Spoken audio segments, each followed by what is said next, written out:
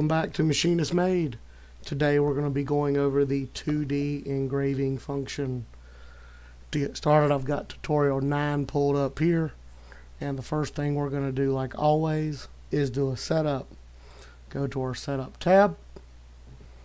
Within our setup tab, we need to make sure our X, Y, and Z is orientated in the correct direction. To do this, we go to model orientation ZX, and our Z-axis is on top of our part, and our X-axis is automatically in the right location.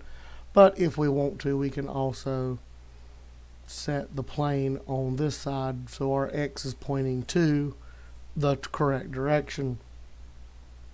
The next thing we have to do is define our stock.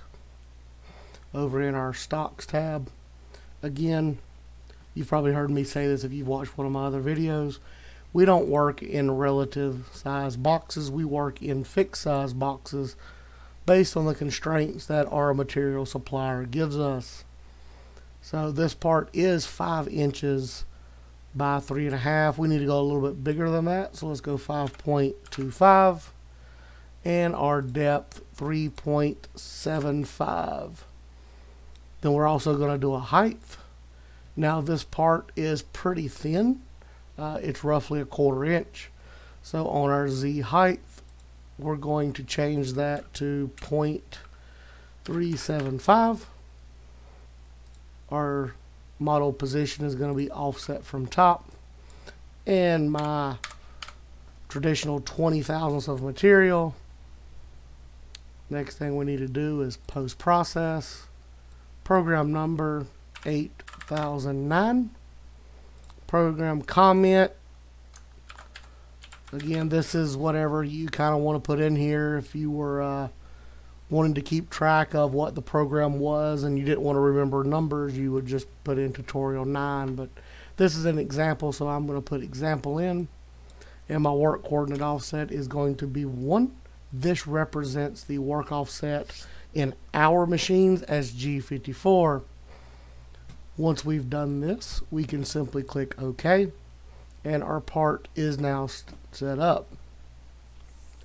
The next thing that we need to do is figure out a proper tool pathing.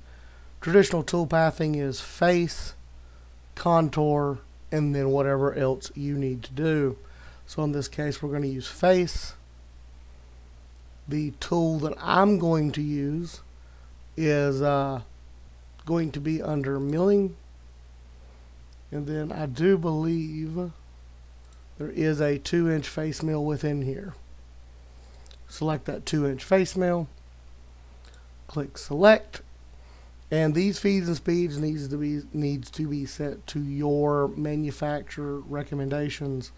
But for today, I'm just going to use the stock parameters given to me by Fusion. Now again, if you watch my other videos, facing is pretty straightforward.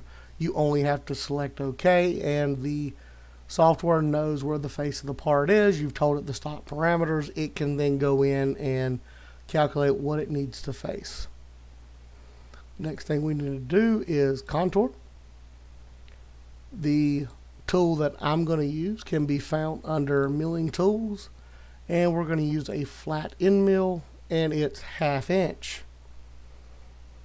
Once we've pulled this tool up, you'll see on this tool, unlike the face mill, there's multiple parameters depending on what you're machining. So for today, let's say I am going to be doing aluminum finishing. I'm not going to be doing any adaptive. I want one pass and done. So this is why I am using the aluminum finishing. It's got all the presets in here for it. So this tool is going to run at 7,639 RPM and 1,000 feet per minute. This tool is going to run at 7,639 RPM, 1,000 SFM or surface feet per minute. The actual feed rate is going to be 159 inches, and coolant status is on flood. Once we select that tool, we can then go into geometry and select the bottom contour of that part. And we are simply done. You click OK, and it will come in and it will face not face, but contour all the material off. Simple as that. Now the next thing we need to do is our actual 2D engraving. To make this easy on us, we will go to our model drop down right here. You'll open sketches if it's not already open.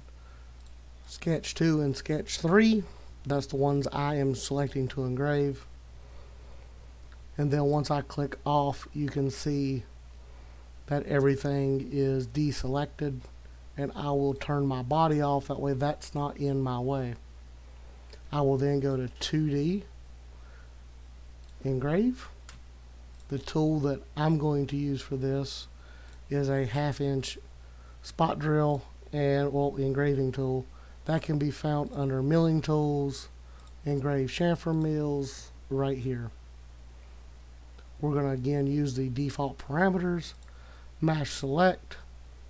Then you can hover over your text, select the inside and outside boundary of the places to be engraved, and select OK. What this is going to do is automatically determine that you want this area engraved and these letters. And the final thing that I'm going to do is 2D. Then we're going to go contour. I'm going to turn my model or my bodies back on. I'm going to select the outside edge, and under passes, this is an actual chamfer. I'm going to use a 20 thousandths tip offset. Oh, that was width.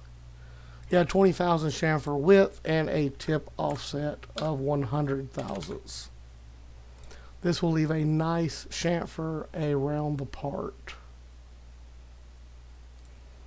Need to fix that direction.